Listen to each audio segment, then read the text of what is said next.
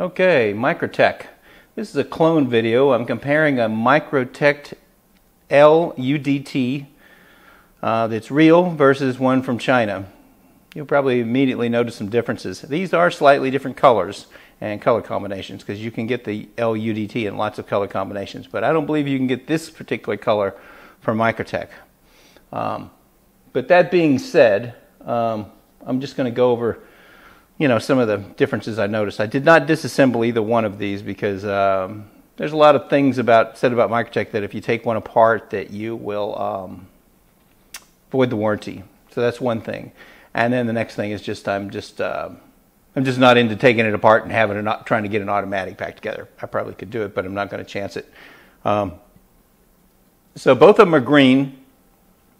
The one that I have that's original, I bought off of Blade Forms, and it is an olive green with a stone-washed bronze blade and bronze hardware on it. And then the fake is, you'll see it, it's a green, but it's different, and everything's different. What I do with these clones is I try to show something that you can immediately tell by looking at it, even on the internet, that it's a clone. And I found something that you can latch onto. So here's the two boxes. This one, and most people, if you know Microtech, you probably know more about this. This is the only Microtech I've ever owned. And this is the clone right here. And you can see, these are UTX 85s. And I'm sorry, LUDTs, which stands for Large Underwater Demolition Team. So you can see that there's Chinese writing on this one. And the box is just, it's a little different. Plus I guess it's not a different size. I thought it was. Here's the Microtech. This is the real one. Bronze standard blade. Really like this knife. I'm going to be keeping it. So let's open up the real one first. So this is how it comes. It's got this yellow thing on here. I'm sure they can clone that. Some pretty nice foam. And you can look at if the foam feels cheap to you, a lot of times that's a giveaway too. But you can't tell that on the internet, of course. And you can't tell by, I think that this one, the clone, may have had this in there. I'm not sure. I may have tossed it. But, it's some documentation from Microtech. I don't get too wired up in that. Here it is. It's in, you see the type of cellophane it's in. This is substantial. It's thick, and it's uniform, and that's how American knives or, Japanese knives, they'll come in something like this. This will become apparent to you in a minute. So pull it out, and then it's just a foam coffin in the bottom here. And you can see the lanyard. You can look at the quality of the lanyard too and kind of tell something about it. I mean, it's nice and tight, and it was short so that it didn't dangle around and get caught on anything, so there's that. And I'll show you, they couldn't even get the lanyard right. So let's just briefly go over this one. So this is a superb knife. It is something else. Glad I purchased one of these. I've only had one other automatic knife. It was a Benchmade Bedlam, and I didn't like it. But you run your fingers over it, and everything about it is smooth, and every edge is broken. They could have broken these edges just a hair more because there's a little bit of shelf on it, but not much. I hope this is in focus. I can't tell because it's hard for me to focus that close with my glasses on. If you run your finger across all the hardware, it's smooth. All the edges and cuts, all these tri-pointed screws, everything is smooth. And then the laser etching, you can't tell it's there. If you're blind and you run your finger across this, you never know it's there.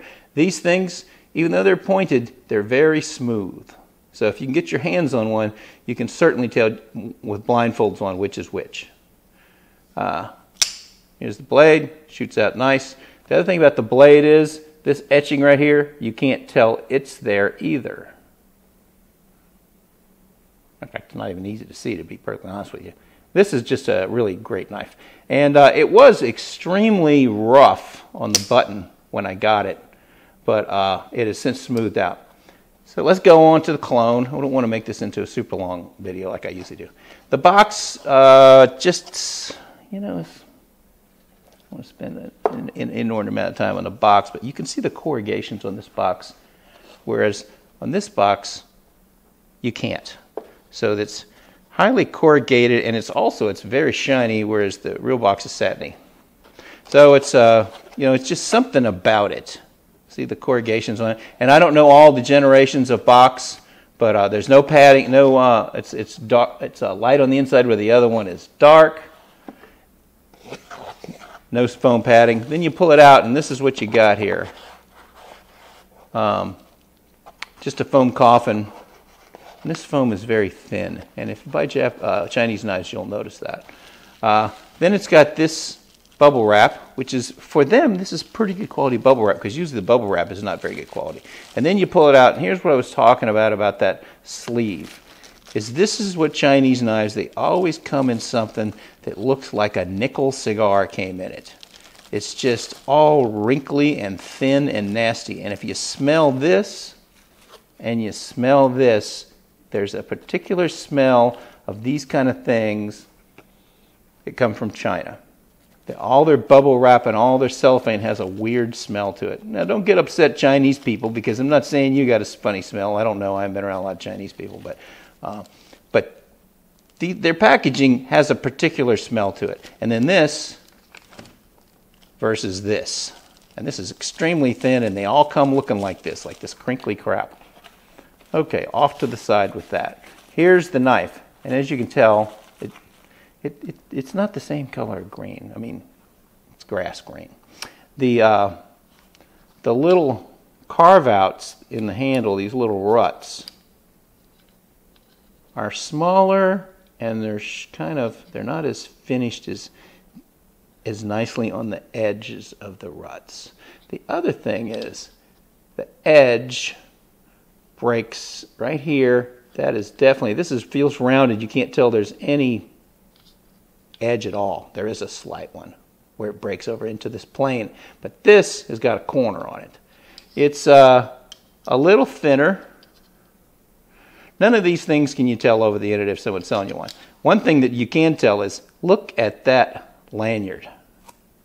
Look what it does. It falls down and traps the blade, and if you mess with this blade much, the lanyard will do this. I mean, it's just got a mind of its own, and it gets in that position. As opposed to this one, you can see that how short that is and how long that is. So they didn't really understand the concept of a lanyard, and that now is going to go away. If anybody buys this knife, you'll just have to put up with that. Also, the paracord is really thin and feels cheap. Ow! I knew I was going to cut myself because this knife bit me 6 times the first couple hours I had it, and there we go, I pointed it. So here it is. And I want you to pay, now if you run your finger right there, that feels like it could cut you. It's like a razor blade. All these points and the edges of this little tri-cornered pivot screw, all these rough. Right here, those 3 points, you could slice yourself open. You can feel the etching on it. Now on the blade etch, you can feel it too. Yeah, you can feel it. It's got a nice finish on the blade, stone wash. And I haven't lubricated this knife, so the other one I put some Remolo on it. Not that it helped it much, but I think just working it has helped it. So I want you to pay particular attention to the surface of this tri-cornered pivot and this button. And you can see the machine engine swirls. Like engine turned, like an engine turned dash in a sports car. See that? And then look at this one. It's satin. You can't tell there's any machine work in this button. It's perfectly smooth and satin. You might be able to tell something about those screws too. But this one,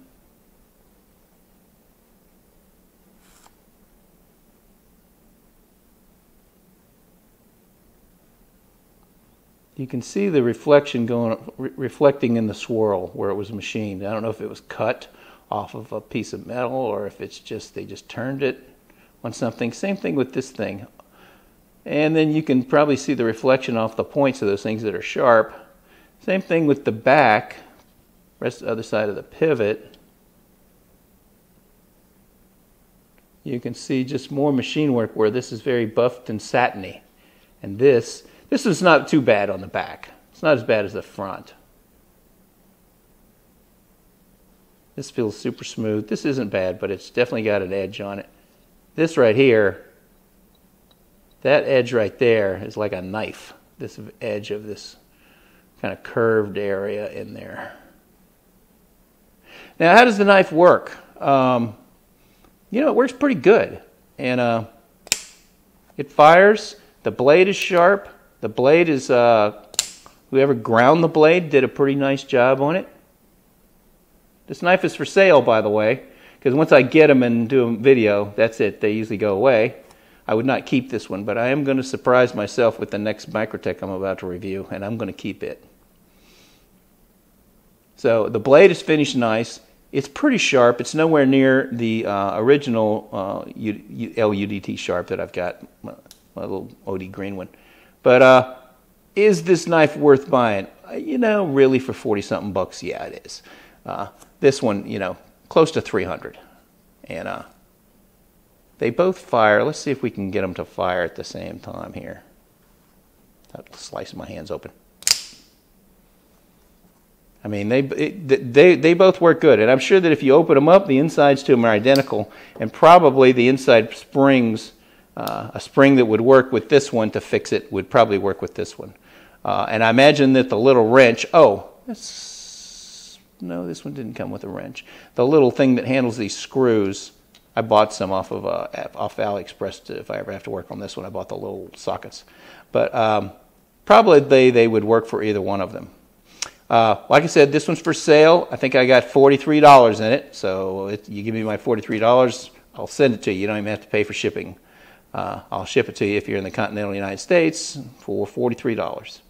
And it's yours. It's for sale. I'm not interested in keeping it. I am interested in keeping this one, probably forever, because it is my kind of automatic. So, thanks for looking. If you have any questions, post them and I'll be sure to answer them.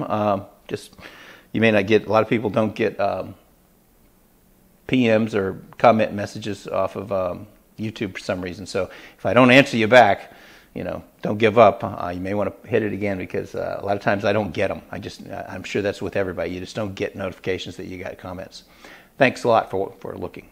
And I hope this little, like I said, if you can get a picture of that button right there, you can tell on the internet that these things are fake. I haven't seen any of them that didn't have the swirl in them. Right there, just look at that button. And if it's satiny finished like that, with no turning marks, that's a dead giveaway. Thanks a lot.